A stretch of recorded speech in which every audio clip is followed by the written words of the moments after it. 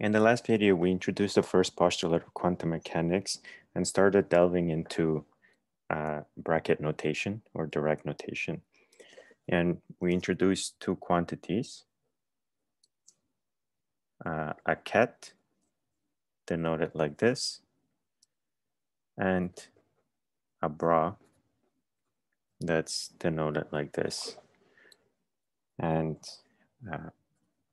as an example of the difference between a bra and a ket, we'll consider the vector space of what are known as square integrable functions. Okay, so these are functions that their square modulus does not diverge when you integrate it over all space. So you might be familiar with already that wave functions in quantum mechanics are square integrable so that they can be normalizable. But we'll go over that in the following videos. So in this space,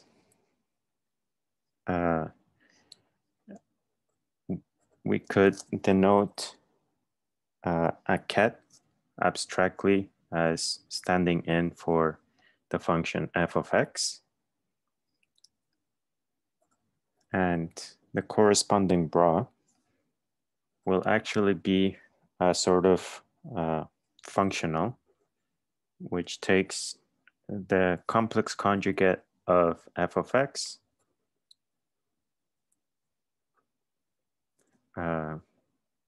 and integrates that with whatever is to the right of this bra.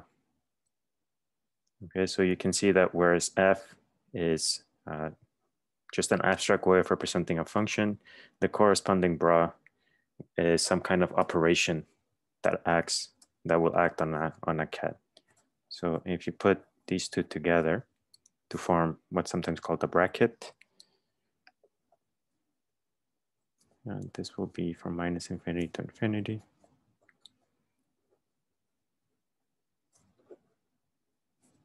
Then the inner product for these functions will just be this quantity, which is just another way of saying the integral of the square modulus of f of x. So this illustrates probably the most important difference between a bra and a ket. A bra is something that when it acts on a ket will give you some complex number in general, since this doesn't diverge for square integrable functions, but in general, we said that the inner product gives you a complex number. As a second example, that's perhaps more familiar, we can look at n-dimensional Euclidean space.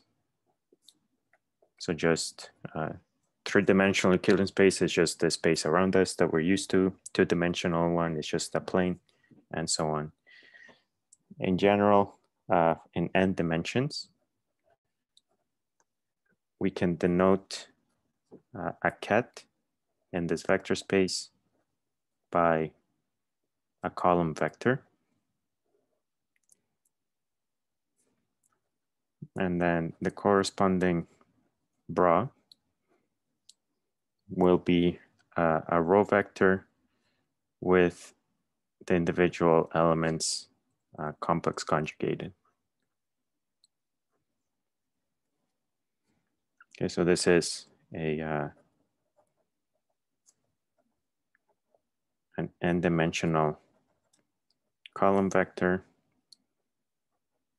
This is an n-dimensional row vector. So for this particular case, the bra is a vector, but as you saw over here, the bra isn't always what we'll call abstractly a vector.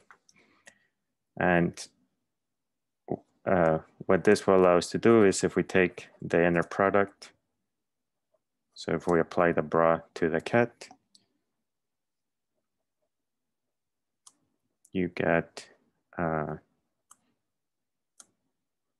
usual definition of the dot product that you might be used to from earlier courses. Okay, so this is something resembling the dot product. So in n-dimensional Euclidean space, the inner product coincides with what you've known as the dot product. And this also gives you, in general, a complex number. In this case, it'll be a real number, but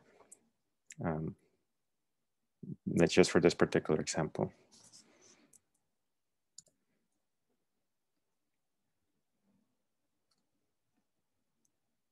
All right. You also see that this property comes close to satisfying the fact that if you take the complex conjugate of a ket, you get the bra, but you also have the added property that you transform a column vector into a row vector for this example.